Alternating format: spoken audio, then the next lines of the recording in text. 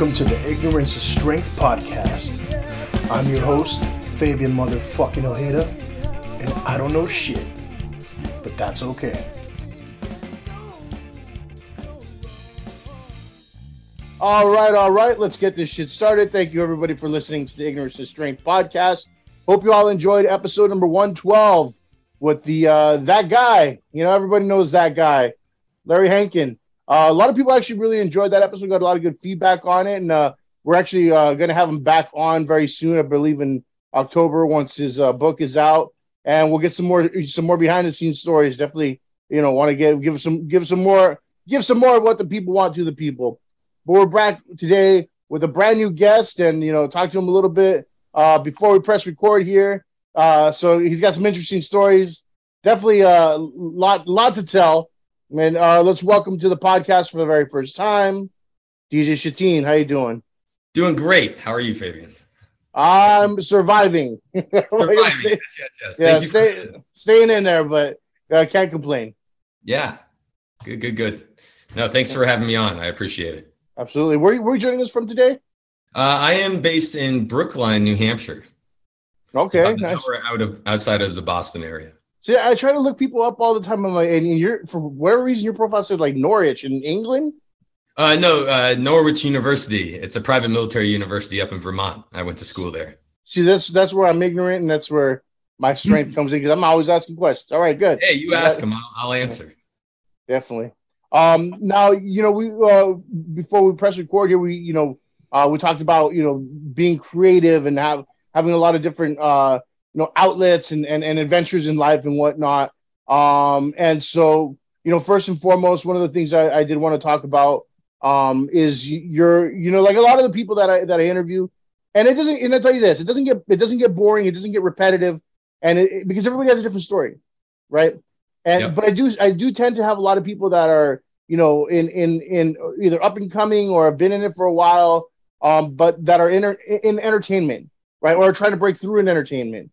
And everybody's story, you know, is interesting because it's a different path, and you know, it's a different mindset for everybody too. You know, some are very humble, some are very driven, some are, you know, like they're okay being, you know, how do I put it, and without being disrespectful, like the backseat, you know, like not the star, you know. And I always thought, like, if you're going to be a famous, you want to be the number one, you want to be the star, and to have that different perspective, I'm like, well, you're right, you don't have to be the star, but you're always working. You know, it's different, and I never thought about that. But you are in, you know, that same kind of field there, and I want to hear about your story. You know, I want to hear about your, you in the entertainment business, how you got there, what your perspective is, you know, and where you see yourself going. Yeah. So I'm 38 now, and I would say probably about 5 years ago is when I started the journey into the entertainment industry, because I realized I just love to create, and I've done a lot of that in my personal life with other things we can talk about, but let's focus on the acting side. And so I started taking a couple classes, and I really enjoyed it. I've always loved movies, and my brothers and I joke around with each other all the time. Like, I don't think we rarely have serious conversations with each other, but we're always throwing around movie quotes and everything else, all the legacy greats. And so getting into acting, I started getting onto some background roles on like Castle Rock. And then just in the last year and a half, I've had an opportunity to be on more major productions as just background, just to get a taste of it, to see what it's like and everything. And I also took on a more major role in a small kind of PSA on drug abuse that was done. That was it was Waiting for Godot, kind of, and they changed it into this guy who's waiting for his friend, and drug user, and he's kind of already recovered, and he's sitting there in the park, and Donnie in Boston, and it was written by a person who had gone through a lot of that in his own life. So it was really a pleasure to work on that. But it was a long one, and I think once I got a taste of that, it was like, okay, this is what I'm here for. Like to think through that character's lines and then present it on camera. Right. So then after that, I was able to be background on Don't Look Up, and then oh man, yeah. And it was exciting because it was on a day that Jennifer Lawrence and Leonardo DiCaprio were there. They're kind of like walking onto the airplane when they're getting shuffled at the beginning, and you can just see my side profile and my giant head there walking by in the background for about a quarter of a second. But it was fun doing that for me, and it was exciting. And I had an opportunity to be on another major one recently. I'm not going to talk about it because it hasn't been released yet. Okay. But I was able to share a camera with another A-lister, and it was exciting for me. Again, not that I said any lines or anything, but just right. I mean, Don't Look Up. What a kind of like surprise, I don't want to say a surprise hit, but everybody was talking about it, and I mean, it had to be a hit. I mean, every all the people that were in it, but just kind of like a weird hit, because I think it attacked both sides of.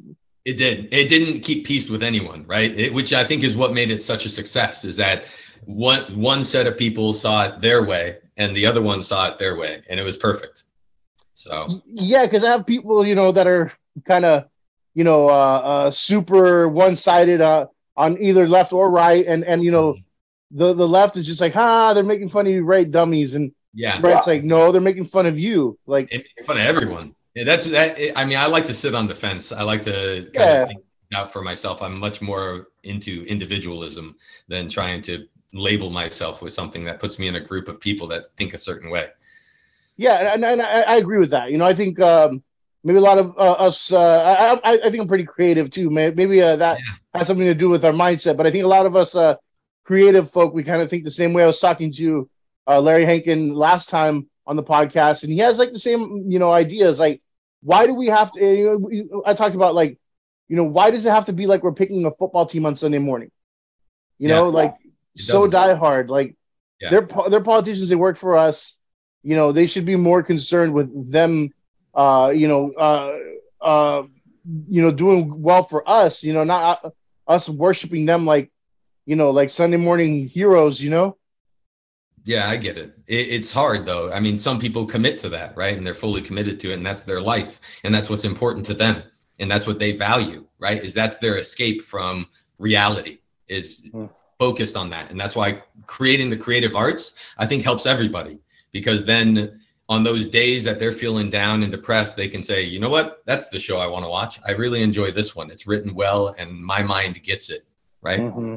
So that's why I think it's hard to make everybody happy, but everybody does technically get what they want right now. If you just focus on what is you like, you could just do that and you wouldn't have to focus on anyone else. Yeah, no, I agree. For peace. Opportunity is there for peace for people. I think they just can't find it. I just wish you would take it and stop being so petty on Facebook and Twitter with each other. Oh, yeah. Oh, man. So I had this one guy.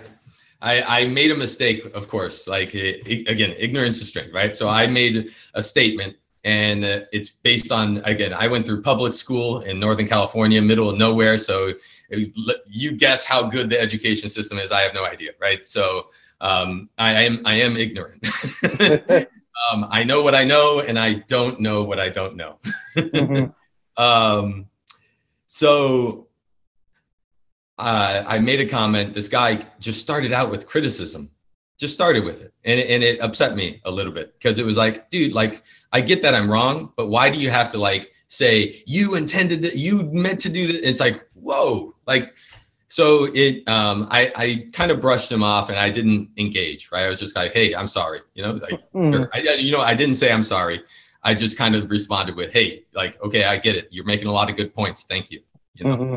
And I had to sit on it for a day, and I came up with a quote afterwards, and I shared it on my feed, which I'll pull it up real quick just so I don't get it wrong. Yeah. So, and it goes right in line with what you're thinking about the criticizing. It's when you discover what someone has said is wrong or not factual, right? When you discover that, do you think they meant to be wrong, or that they're trying their best to be right? You see, like, everyone's trying their best to be right. Yeah. They're just trying to do the right thing. It's the best answer that they can provide. That's their thought, and with their experiences and everything else. So we should be guiding each other, not criticizing, right? Mm-hmm. It should be more about collaborating, right? Actual collaboration. But see, and it's kind of like the same concept of working with students. You know, I work at a nonprofit, and we work with a lot of schools. And you know, when I'm training people on behavior, you know, I think one of the biggest things people that are brand new to these programs think about, they're like, what if the kids are just bad? You know, like, and one of the first things they throw out there with behavior training is like, whose goal was it when you were a kid, like every day to just get into trouble, like to just, you know, be in the principal's office? Yeah, that was your objective, to be there every day. No way. Like, absolutely nobody, right? Yeah. So we have to rethink and reshape, you know, our perspective when it comes to that, because there's some kids, that they tend to get into a lot of trouble, but it's not their intention. No, right? They're trying their best. That's what they're doing. And they just are, it's learned behavior from somewhere that they're struggling with, that they just don't know the right answer. And that's okay. Mm-hmm. And that comes to like what I was thinking about with your the name of your podcast, which I like, Ignorance is Strength, because people typically say ignorance is bliss, right? Mm-hmm. And it is, right? That's peaceful if you're ignorant, if you're completely ignorant. But ignorance is strength.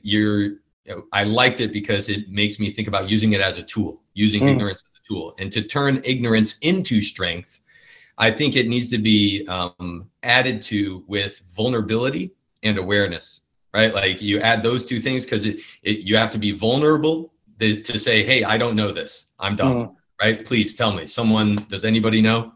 But you have to make sure you surround yourself with people who actually want to help. Yeah. Sometimes if you're like, hey, I don't know this, they're like, what an idiot.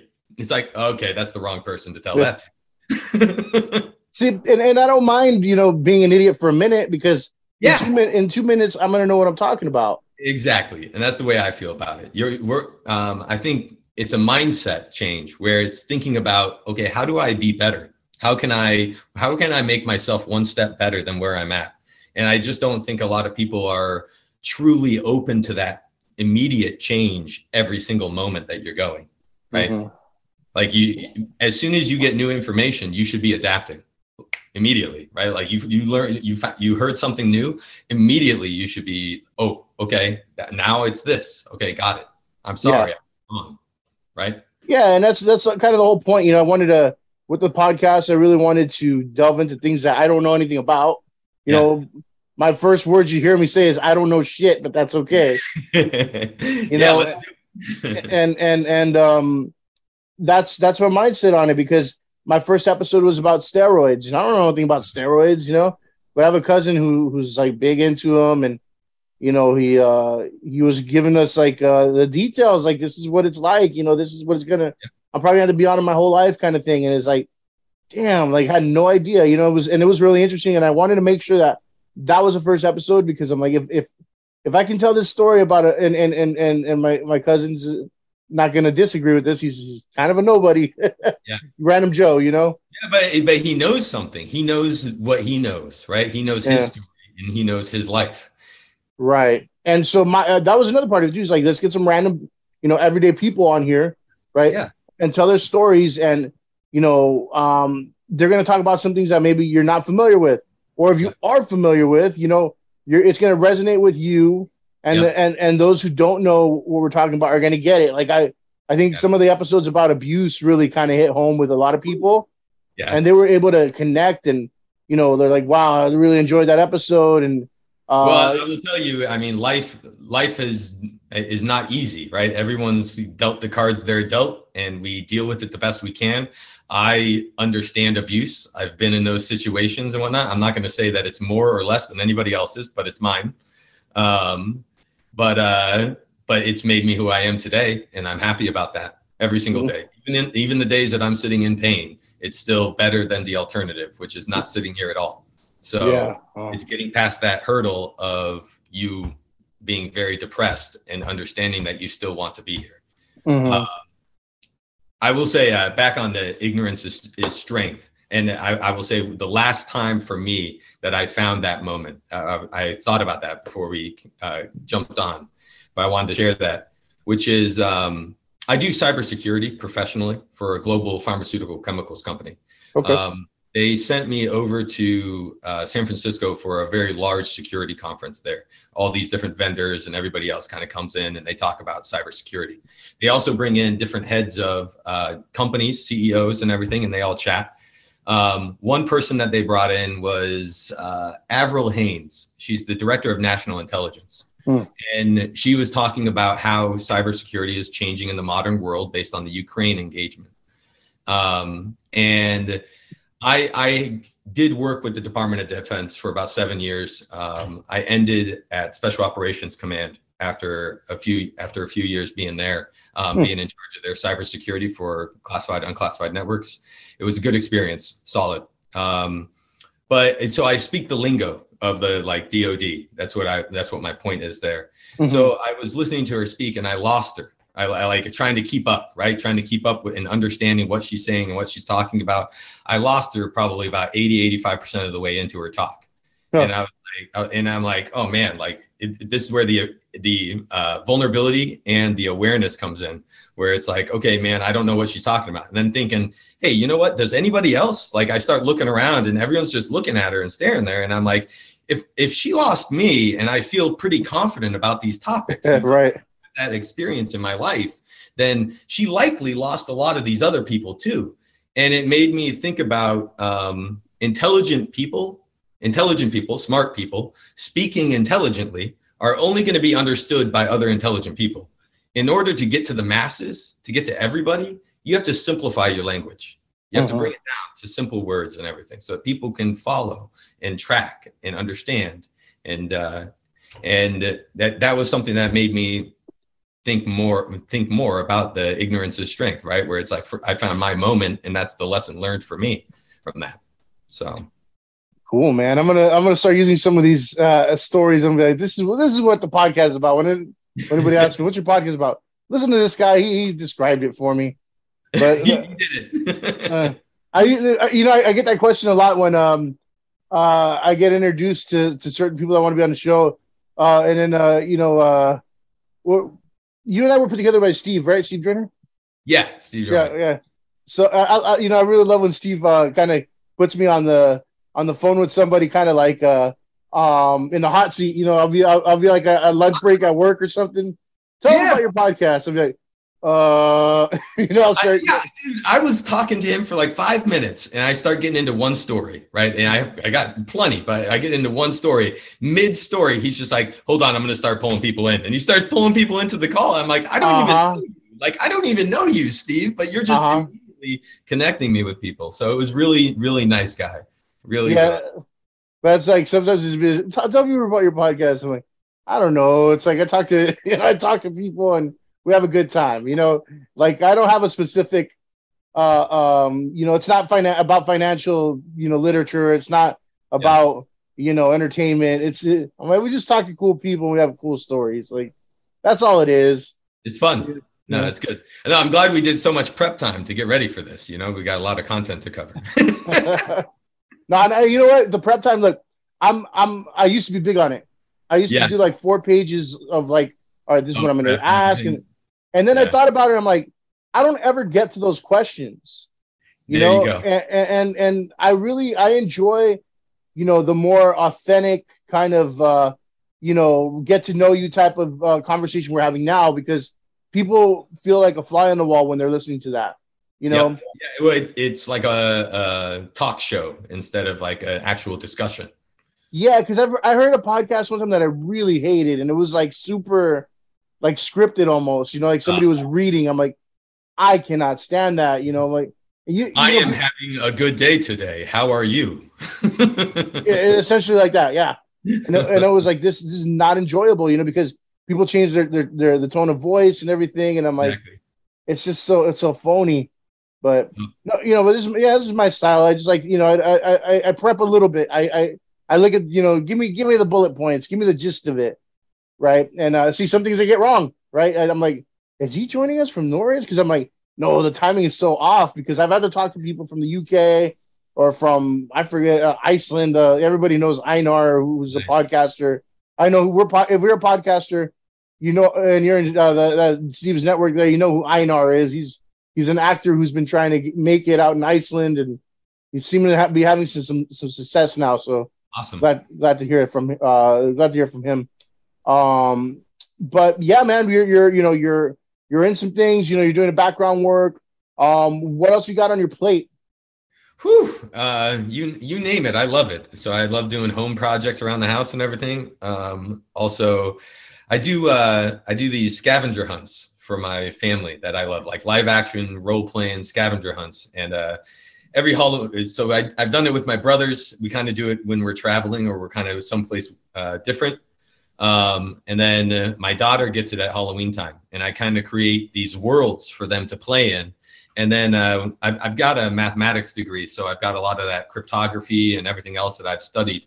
And I add in basically like what she's learning in school into like a crossword where she has to like solve that with the content or whatever else, or math things, or she has to turn something into a cryptex clue. And then I have cryptexes and everything else. I design like different rooms in the house with all sorts of things. It's a lot of fun.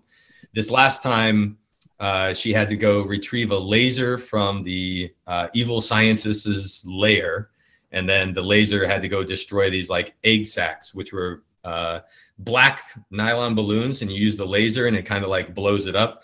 And so I put jewels inside of it and stuff too. And she loves the treasure. So it's like a little Goonies adventure. Yeah, it sounds really cool, man. Like I was going to say maybe something like, if you had like a Zelda theme, that might be cool. Yeah, exactly. It's something like that. So I love doing that with different themes and different worlds. So it's pretty fun. That's something that I love doing. Yeah, and you mentioned to me that there was one particular time that you ended up in a compromising position because of yes. So my brothers and I are a little crazy. We love doing a little bit of this, a little bit of that. Back in 2018, we did Running of the Bulls in Pamplona. And it was a wild ride. And so we started our run right after Dead Man's Turn. Dead Man's Turn is like a cross like that. I don't know if people aren't going to understand it, but it's a sharp S turn almost, right? Without the curves. And what's funny is there was an ATM sitting right on that corner. So it was funny to think like someone's like getting cash while the Bulls are running by and being like, no, come on. Yeah. But we started after Dead Man's Turn because the Bulls are going to kind of like pile into there, and that's where people get hurt. So it was the last like 200, 300 meters. We're standing there in the crowd. We're dressed in the red and white outfits that they wear. So everyone's in red and white, ready to run with them. And you just start hearing the surge and sound of the crowd and everything, and your blood starts boiling, right? It's a cobblestone road.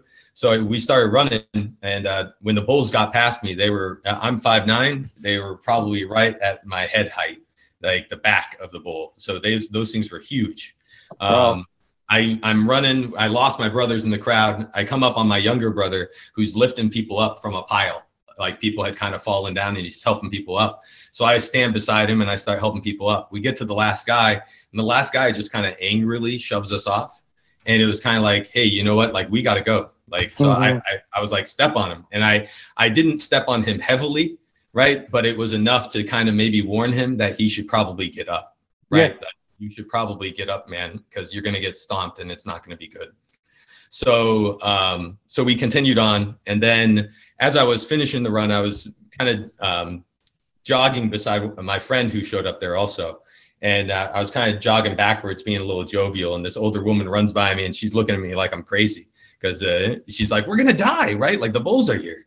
And it kind of made me laugh. So we get into the Coliseum that they have there, and the Bulls run in, they bring them down underneath. But then in the center, what they do is they bring out smaller Bulls, like 400, 500 pound ones that rough people up. And although we all didn't speak the same language, we worked together to make sure if that Bull got someone, you get the Bull off of the person, right? Okay.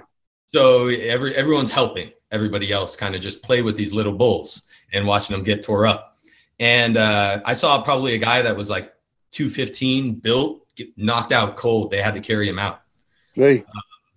So I was sidestepping and I was moving around the Bull and I was slapping it on the butt a few times. I got too confident at about number 5 or 6, probably. I slapped it on the butt, and that thing spun around, and we locked eyes. And when that happened, I was like, oh man, it's time, right? It's time. So it comes at me. I put both my hands on the horns, and I, you know, for like a half, probably not even half a second, like a quarter second, you have that feeling of like, yeah, I can hold this. and so that bull lifted me up into the air, got me on the ground, and then just nuzzled right into my chest and everything, right? And I went into the fetal position because that's all that's left for you to do when you're getting taken down by a bull. And it stomped on my left buttock and left a nice deep purple bruise for me. Oh, it gave you a receipt there, right? Yeah, you got a little receipt. I got stamped. And then I stood up and I looked down and I'm kind of dusting myself off. My seam on my pants had ripped from about my ankle all the way up to about 3 inches below the groin area. Ooh. And I was like, whew, that was close. Yeah, man. I was going to say, you didn't get that consent from the bull. That's why it I know. had to pay you back. Yeah, he didn't, I didn't bring flowers for him, so he's probably upset. Yeah, I mean, I don't do any of that stuff. I don't know. First of all, I hate running. I'll probably be the first one right there. Just like, I give up. But it's so, it's so crazy that that's still going on. Because so many things that are, time honored like that have gone to the wayside because of cancel culture and things like that. It stopped. They stopped. So since 2018, it stopped for 2 years, and then they brought it back. But now they don't do the killing of the bull. So they've stopped killing the bulls, I think, after 2018. But they did bring the bull running back now. But it's like with like an extra fence or something, or what's going on there? Oh yeah, I haven't looked into the details of it. I don't know. Yeah, I mean, I understand it wasn't like the most, humane thing, but it's still like it was a cultural thing now that, you won't see anymore. And like, what if, they have those towers, what do you call it? The towers of Castellón, I think, that people build in their communities with just people, right? Where you have you have the biggest people on the bottom of this, human people-made structure, and then you have the tiniest person in the village climb up to the top like a Christmas tree, right? Oh, that's nice. Have you seen that before? I think it's in Spain. I have not. No, I haven't seen it. So, like, what if they deem that to be like, unsafe or whatever, and then they cancel it too, or it's like, it's a cool feat, and it's a thing that a whole village does together. And if they've been doing it for years, what's the problem? If they select to do it, I think people should be encouraged more to do their own thing if they're not hurting anybody else, right? Mm-hmm. If you volunteer to do that and you end up hurt or whatever else, that's your responsibility. Yeah. Of course, it does have an impact on healthcare and things like other services that might have to help those people now. Mm-hmm. So that's something that to be considered, I guess. But I think people should be encouraged to at least have those time-honored traditions. It's very important. Yeah, for sure. But yeah, man. So we got we talked a little bit about your acting, a little bit about your your creative games for your daughter there, and some craziness you've been through. But anything else you want to throw out there and discuss on the podcast? No, I don't have anything else unless you have some more questions for me. We can, I could keep going with all sorts of stories and things. I grew up in Northern California. I've fished, I've hunted, I've been out on the ocean there for a long time growing up, did a lot growing up. My father was California Highway Patrol. So he did for about 28 years. Yep. And then I went to Norwich military school. And then after that, Department of Defense for a few years, and now the private sector. So yeah, all over the world, traveled. Let's say I've been to Iceland twice. That was a beautiful place out there. Now, are you kind of doing the podcast like circuit here, going around doing all kinds of different podcasts? That's kind of what's happening now. Is that a couple of people are just asking me on to just talk, right, and to get to know me more.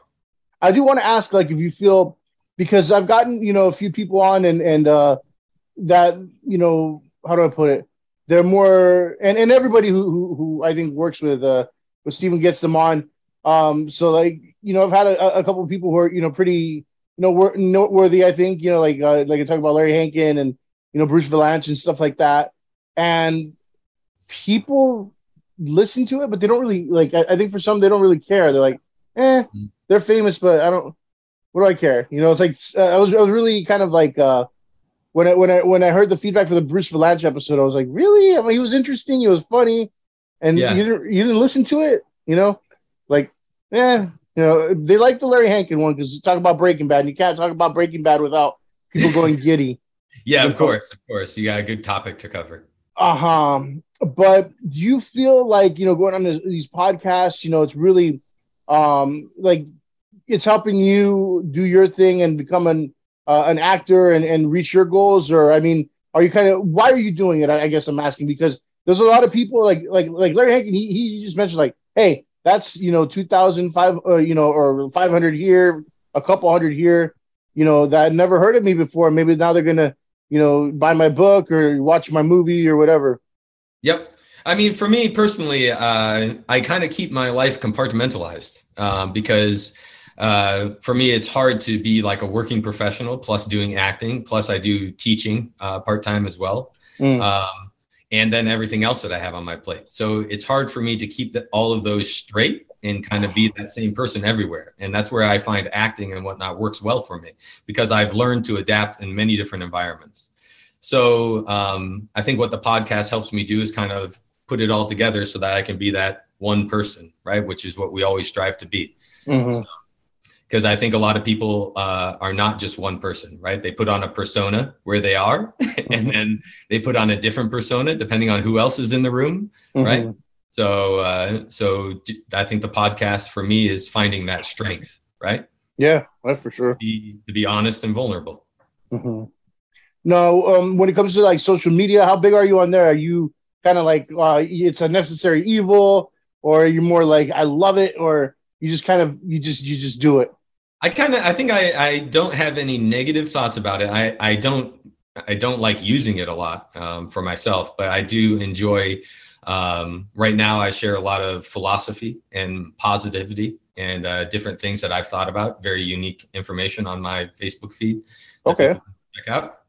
And I go for different runs in my areas. So sometimes I'm taking pictures of different areas, and it makes me kind of think of something, right, and connect some dots. So when people are looking for maybe those positive or encouraging things, that's typically what I'm putting out there. See, I don't know. I'm kind of the opposite, where I'm like, I hate social media, but to me, it's a necessary evil. Like it is. You have to have it, otherwise, people aren't going to listen to you.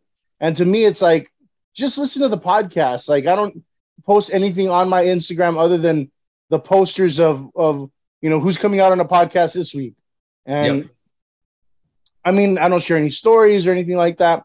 But somehow, it's so weird because I get the most follows on YouTube, but I only release the audio version of the podcast.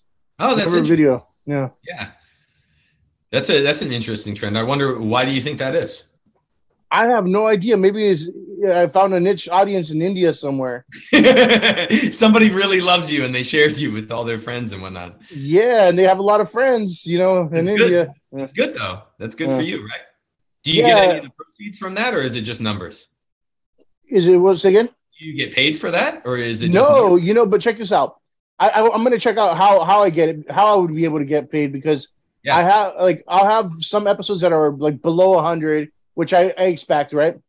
But then I'll have these anomalies where, an episode reached like 10K in like less than a week. Yeah, exactly. I'm like, what? I'm like, who's listening to this 10,000 times? Because I didn't leave it on play. Yeah, there's not enough time in the day for that.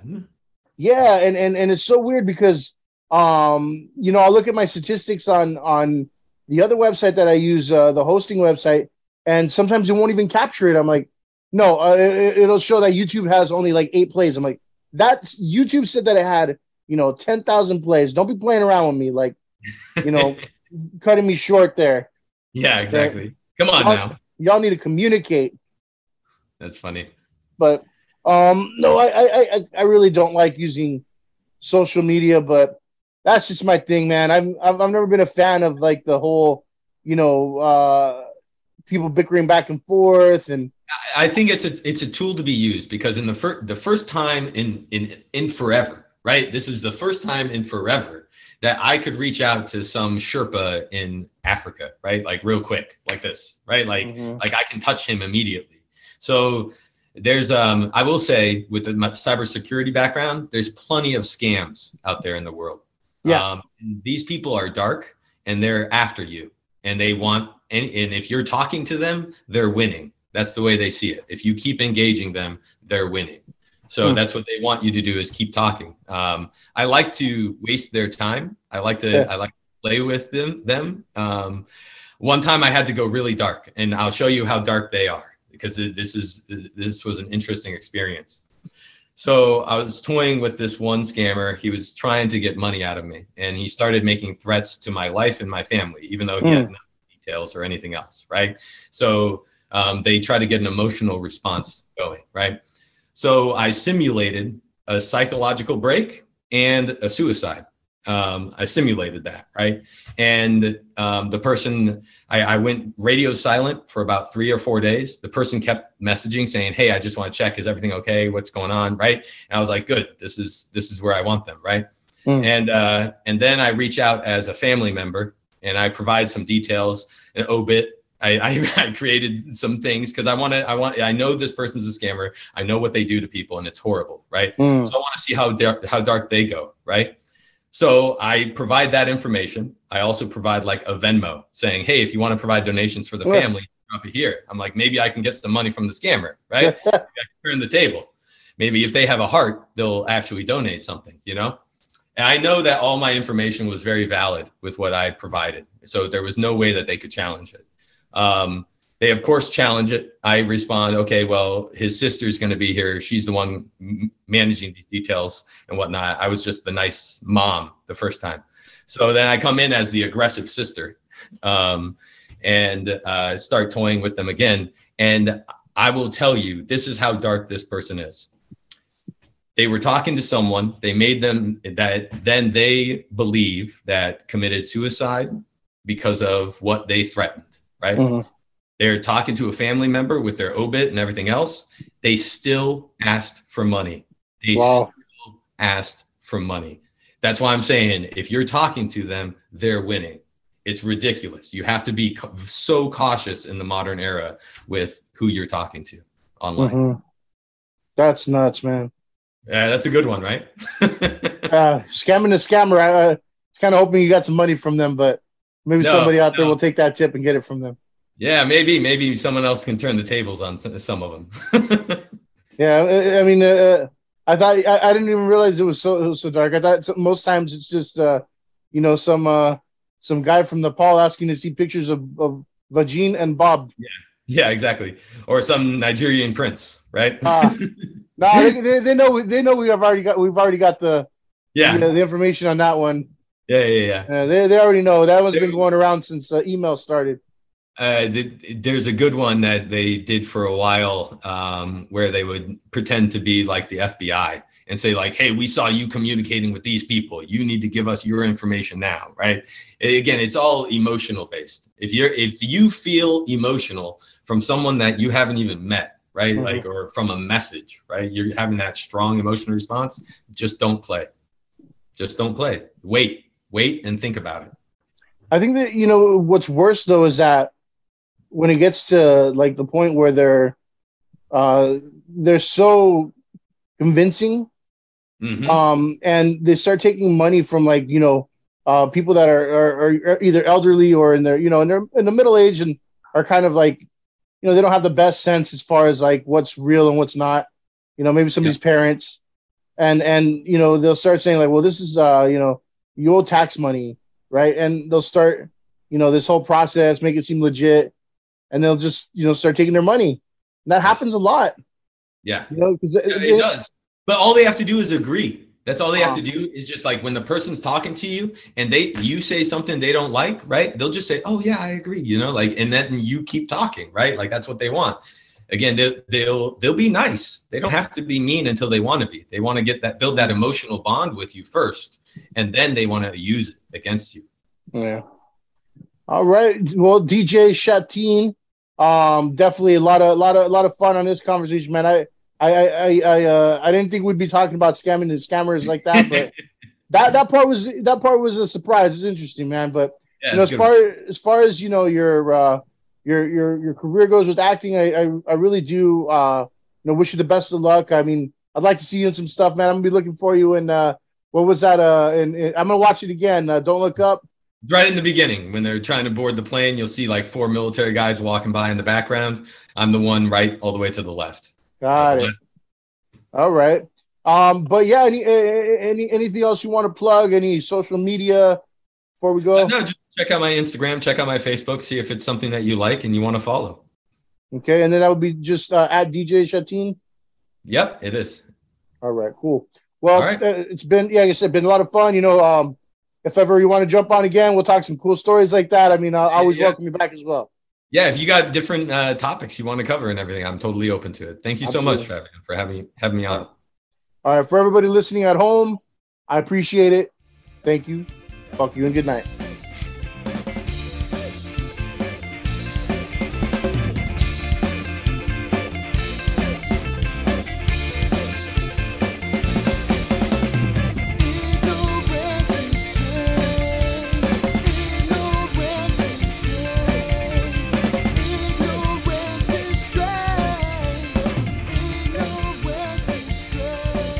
Subscribe to the Ignorance is Strength podcast on Spotify, Apple Podcasts, and Google Podcasts. Like, follow, and share on Facebook and Instagram at Ignorance is Strength Podcast and on Twitter at The Ignorance Pod.